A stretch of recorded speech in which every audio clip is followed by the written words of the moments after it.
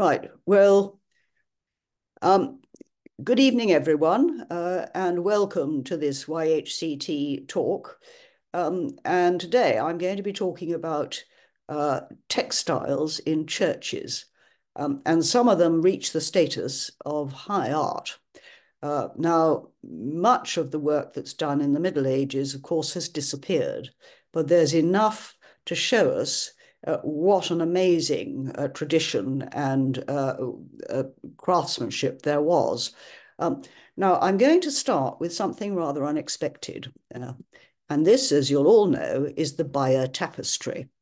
Now, this, of course, was made in England, and we are almost certain that it was commissioned. In fact, we are certain it was commissioned by Bishop Odo of Bayeux, who was the legitimate half-brother of William.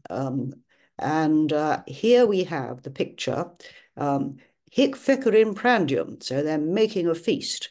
And as you can see, the very small chickens, they wouldn't do today. And here the episcopus, the bishop, he's the chap with the bald head, is blessing the feast. And here is Odo with Duke William, who is sitting with him. Now, he's blessing the enterprise because the next one is where they cross to England. So mare transit, so we're crossing the sea. And then here we go, we have the Battle of Hastings. And again, Odo Episcopus, Baculus, which is Bayeux in Latin. And he's giving comfort to the pueros, which is the lads. And there is Duke William sitting, showing his face so that we all know who he is. Now, what, you may ask yourselves, has this to do with a church? The first thing is, of course, that it was an ecclesiastical commission, and it was almost certainly commissioned to celebrate the completion of Bayeux Cathedral by Odo in 1077. And recent work done on the cathedral, which has been rebuilt since, has suggested very strongly, and I think most people now accept it, that the tapestry was intended to be used for the decoration of the 1077 nave of the cathedral. So both the dimensions work and also the episodes of the tapestry, a bit like a cartoon, it's a strip cartoon, fit exactly with the arches. Now, this is a very early example of famous needlework, which is done in England from about 700 onwards and became famous in Europe. And many, many pieces of English needlework were exported to Europe. These were very, very high status objects. And we'll have a look at some of the ones which furnish churches. There are a very few lay objects which remain, which are English embroidery. There's the tunic of the Black Prince, and there is the furnishings for the horse for Edward III. But most of the ones that survive and survive because of really being spirited away during the Reformation are those in churches. So we'll have a look, first of all, at some of the church furnishings. Now, this wonderful object is what is called opus Anglicanum, and it's English embroidery. And the livery companies all had funeral palls that they put over the coffins of their members so that they could have as grand a funeral as possible, a bit like burial clubs in the 19th century, using the communal funeral pall. Now, this is the fishmongers, and as you can see, there is Christ and St. Peter the fisherman. There's a merman, there's a mermaid. These are opus Anglicanum, and opus Anglicanum was enormously expensive, very high status, and could only really be afforded by people, the elite. And the elite giving furnishings and vestments to churches was an important way in which they expressed their religion in the current context, expressed their status, and supported the church.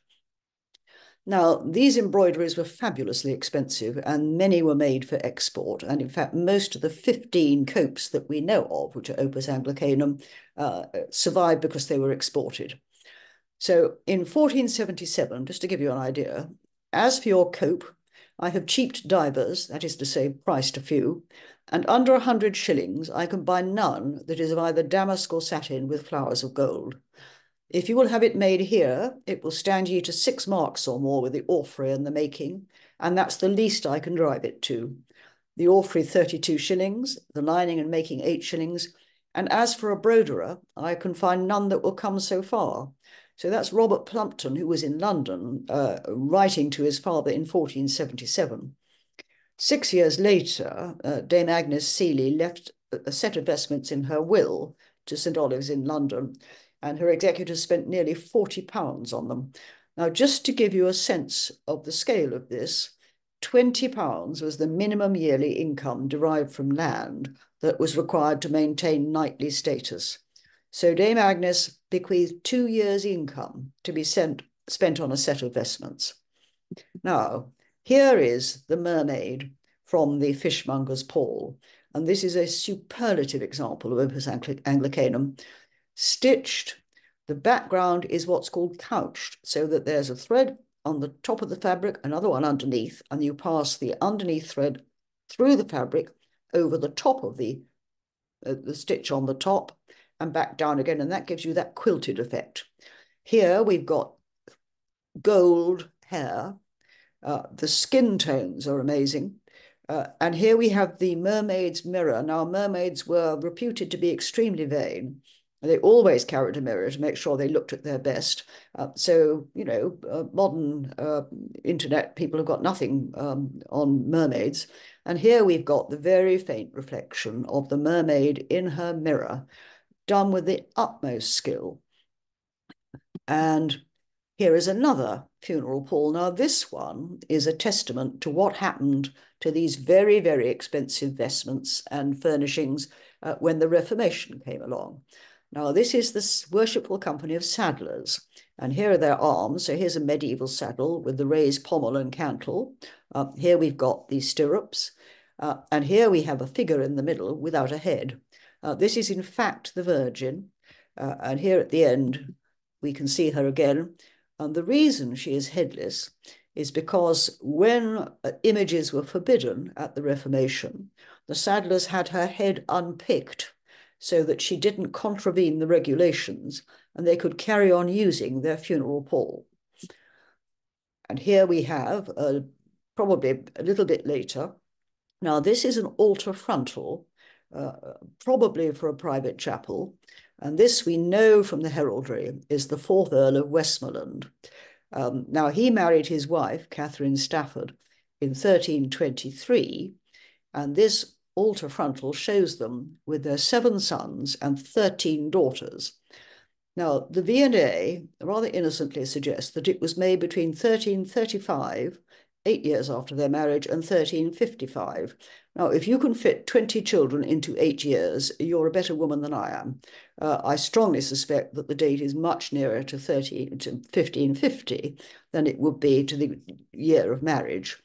And again, these background fabrics are luxurious Italian silk velvet.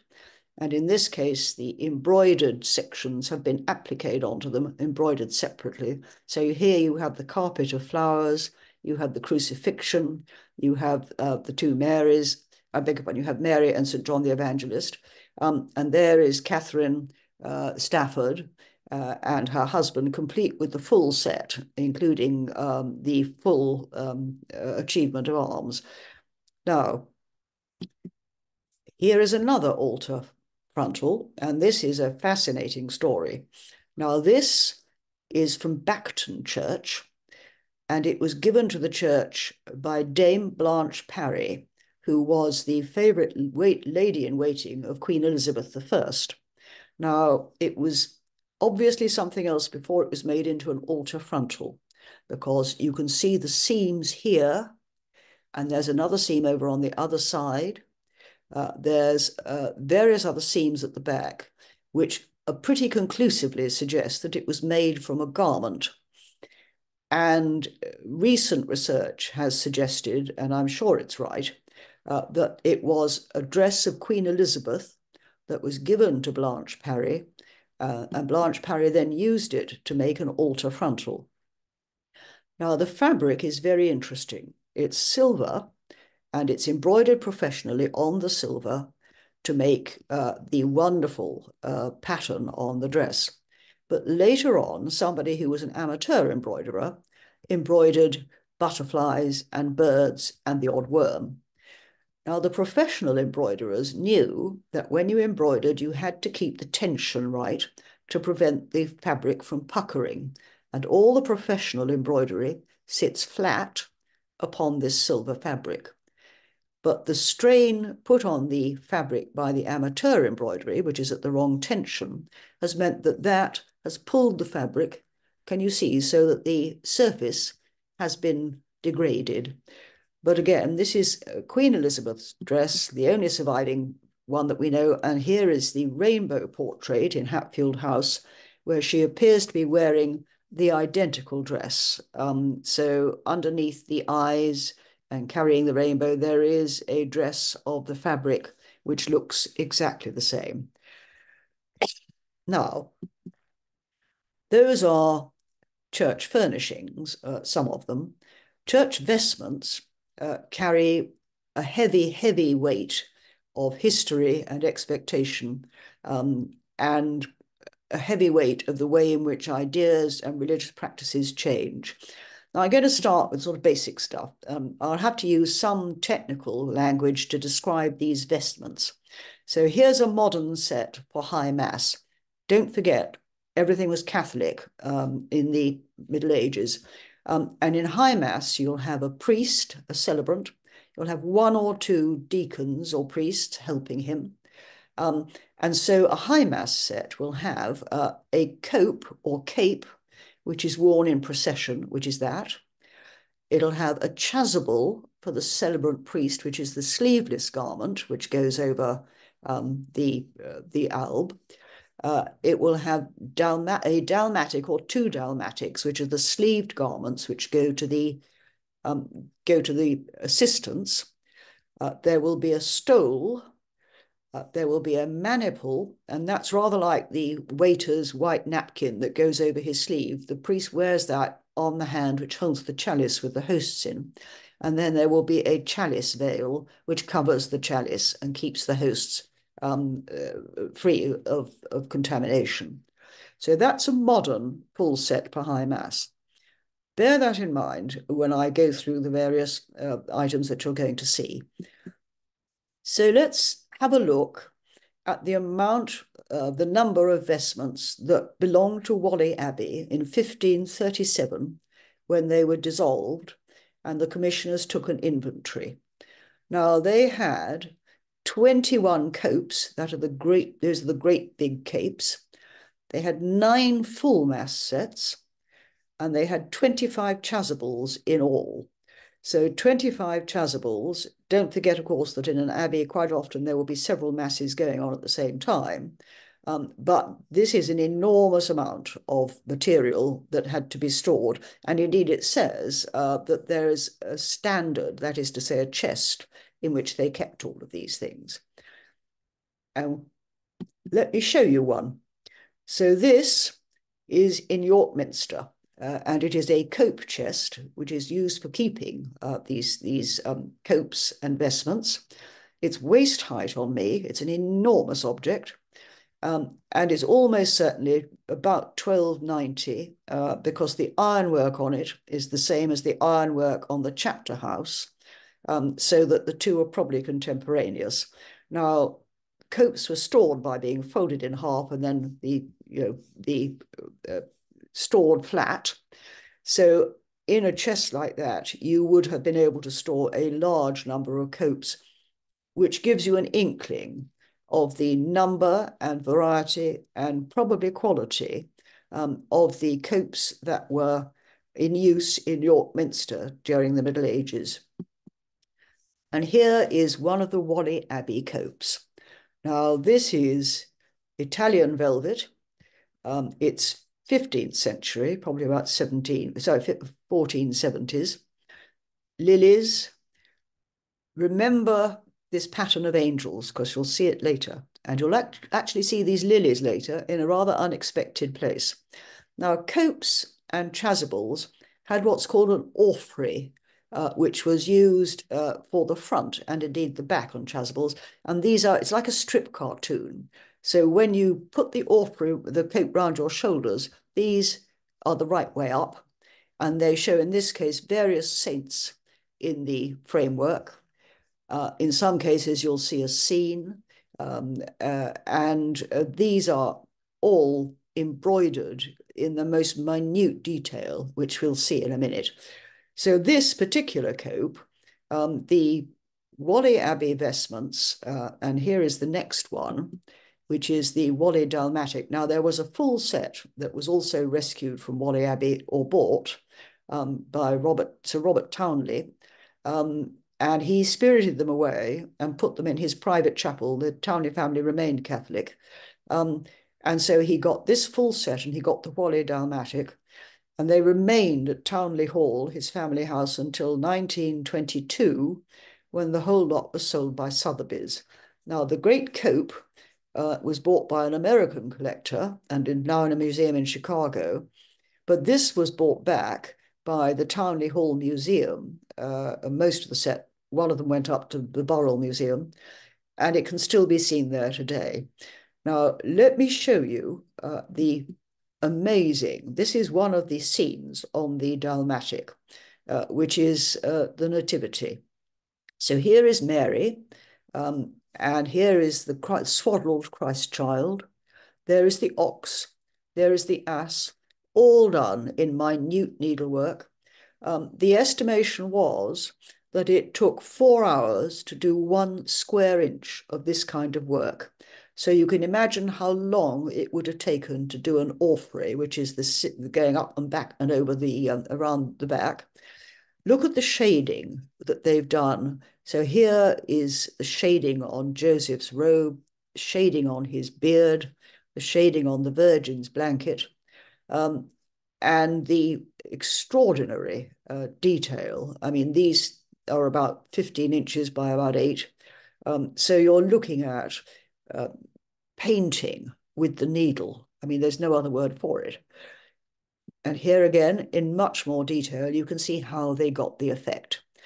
So the top, this is a split stitch, as you can probably see, but the other stitch that was used was what's called a couching stitch, where you have thread underneath the fabric and another thread on the top, and you pass the thread underneath the fabric up and over the top and then back again. So you make a kind of quilting almost in very, very small scale. One of the real masterpieces of this is this lovely thing, which is the steeple Aston cope, which is now largely in pieces. It's at the V&A. But this wonderful thing is the steeple Aston cope, and it's an angel playing a theorbo. Let me go back a bit till we... and you can see from the dappled grey of the horse and the way in which the shading of the angel's wings is so beautifully managed. And then, of course, the much coarser couching work for the background. You can see the way in which the angel's robe is draping over the stirrups, and the way in which his hands work. These are absolute masterpieces of embroidery. Incidentally, the horse has got a beautiful jewelled brow band and what can only be described as a jewelled necklace, because I don't know any bit of harness that would look anything like that.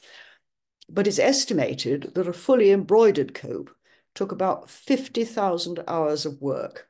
So that's 4 years or 5 years work for 4 or 5 embroiderers. They were exquisite and they were extraordinarily expensive.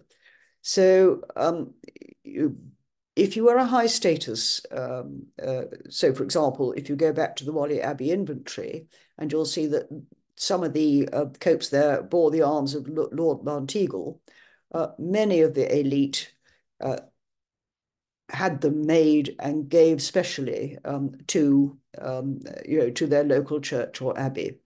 Now here we have the Chichester Constable chasuble, and I'm afraid that the intrusion of the speaker is rather in the way of it, but I'll try and work my way through it with you. Now this was sold from Burton Constable in 1927 by Sir Rory Chichester Constable. Constables, of course, were a Catholic family. And it went in 1927 to the Metropolitan Museum of New York, where it still is, of course. And here you can see, again, the stories. So this is the back of the chasuble. At the bottom is the Annunciation. So here is the angel, and there is Mary. Here is the Nativity and the three kings, and above is the coronation of the Virgin. And then if you look at the front of the cope, now this was altered a bit in the 17th century when fashions changed, but we still have opposing saints. So here we have St. Andrew and St. James, and we know it's St. James because there's the scallop shell for the pilgrim and the pilgrim's hat. Here we have St. Peter with his key and St. Paul, and the unfortunate saints at the top have lost their heads, which is rather a shame. Now, this we know was old in 1559. In 1559, Margaret Constable made her will, and she described the ancient vestment that she then left to the family. So it was her property. Now, she was a Scroop. So this was originally from the Scroop family and probably dates from about 1320. And again, we're looking at this wonderful Italian red velvet and the English embroidery on the top.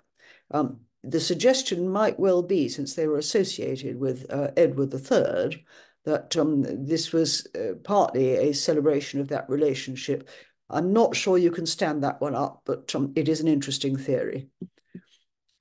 Now, again, from Yorkshire, here we've got, and this is Abbot Thornton died in 1533. This was his chasuble. He was the Abbot of Jervaux. Now, again, you'll remember, I'm sure, the pattern of the angels on the great Whalley cope, and that's exactly the same. 1533, more than 100 years after the Whalley cope was made. So that pattern was well established by the embroiderers. And here we've got RT, which is Robert Thornton. Unpicked is the outline of what was the barrel underneath. And up here is the thorn tree. And if we look at his memorial stone, which was moved from the abbey at the dissolution by the monks to Middleham Church, we have exactly the same design. Was that taken from his cope when he died to form part of his memorial? Who knows? But the barrel is there, unpicked on the chasuble, R and T in exactly the same design, the same device of the thorn tree. So the two objects very clearly go together and demonstrate a very strong sense of identity, not just of the abbot, of course, but of the abbey itself. But now we're going to move on to something fabulously expensive and fabulously difficult to produce. This is the only remaining cope of a set of 29 that Henry VII had made in 1499, and we have the documentation in the wardrobe accounts. They were woven in Lucca and Florence in Italy on special looms that could do 14 feet wide, and they cost the 29 the equivalent of between 5 and 10 million pounds in today's money. Now, 29 is an odd number, and it represents the number of bishops that were serving at the time of Henry VII. Now, it's suggested that he had them made for the coronation of his son, Prince Arthur. Talk about planning ahead. At the time that this was made, Prince Arthur was 13, and Henry still had 10 or more years to live. Whether or not that was the coronation idea is a sensible one, I'm not sure. But what I do know is that Prince Arthur married Catherine of Aragon 2 years later in 1501, when these were completed, and I would imagine that they were used in that service. Later on, they went to Henry VIII, and they went to the Field of the Cloth of Gold. Then 19 of them eventually went to Westminster Abbey. They were bequeathed there.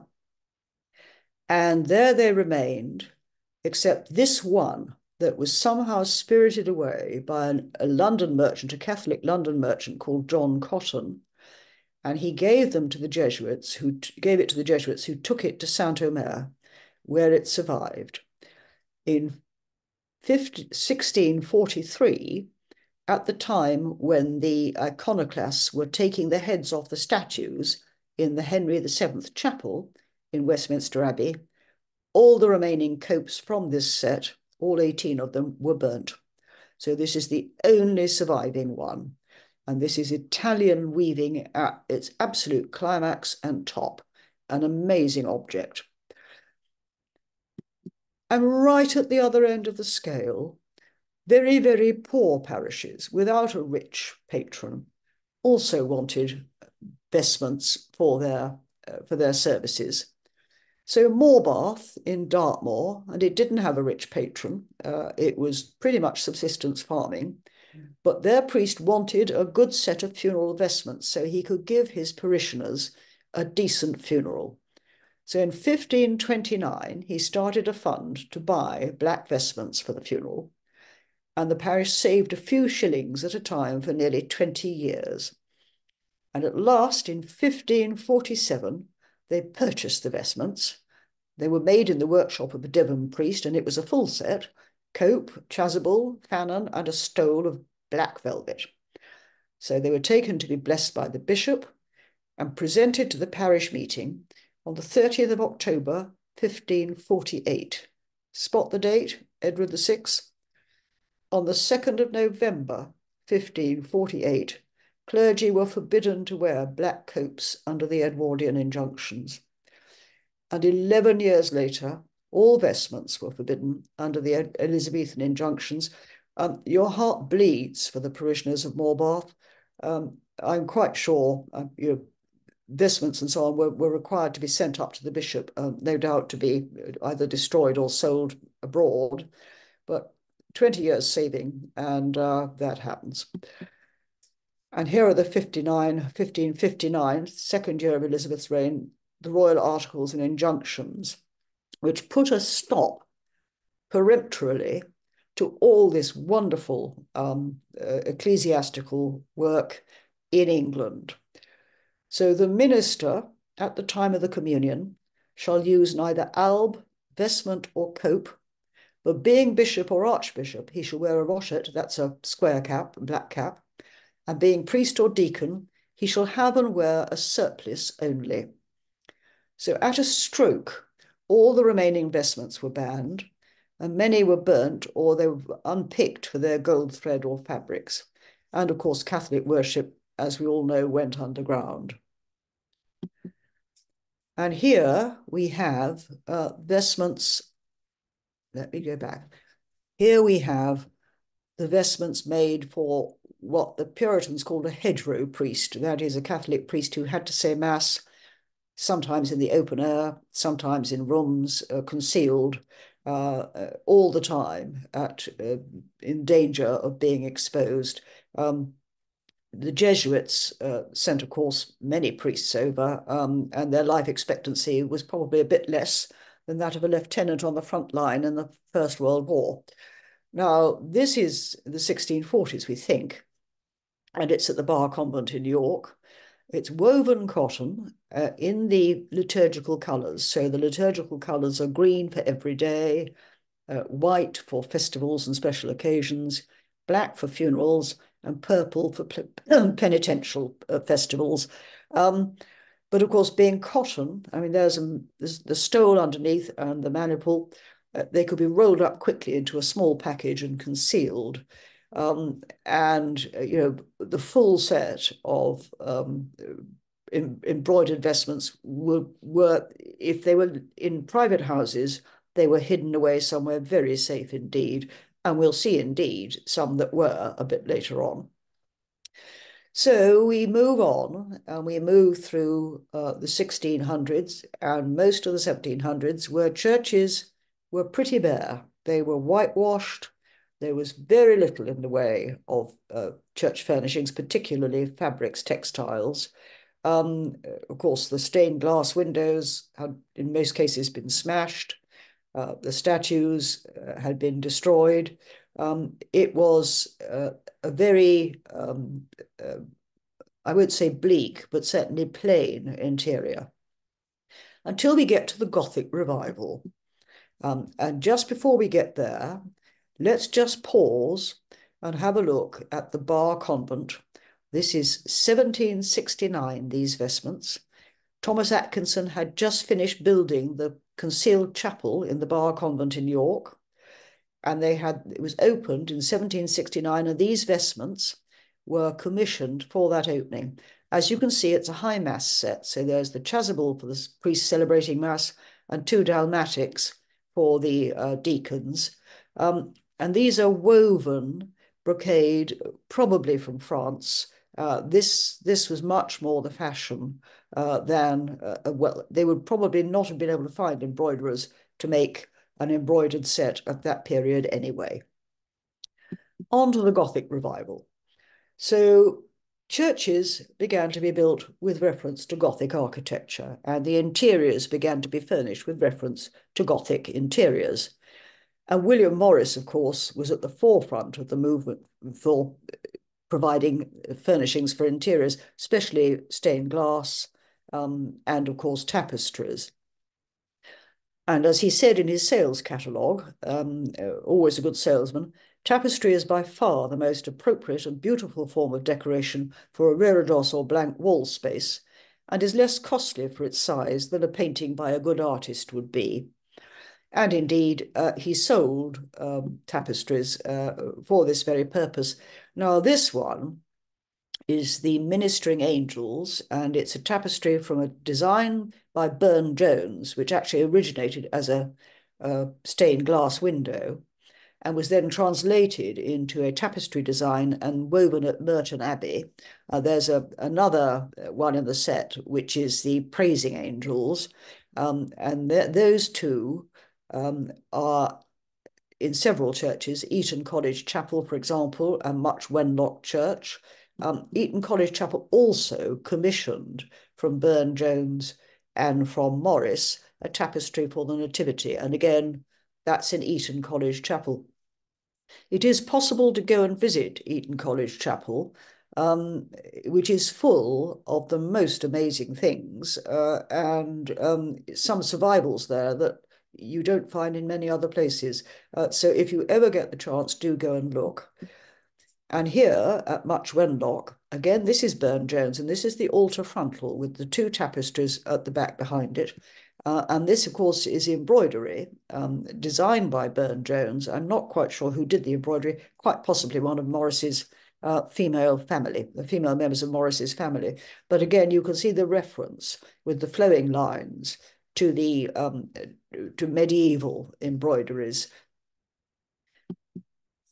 And this emphasis on embroidery became much more widespread. Now, Elizabeth Leake Wardle was married to a man called Wardle, who I believe supplied a lot of the coloured wools for Morris at the Merton Abbey tapestry works.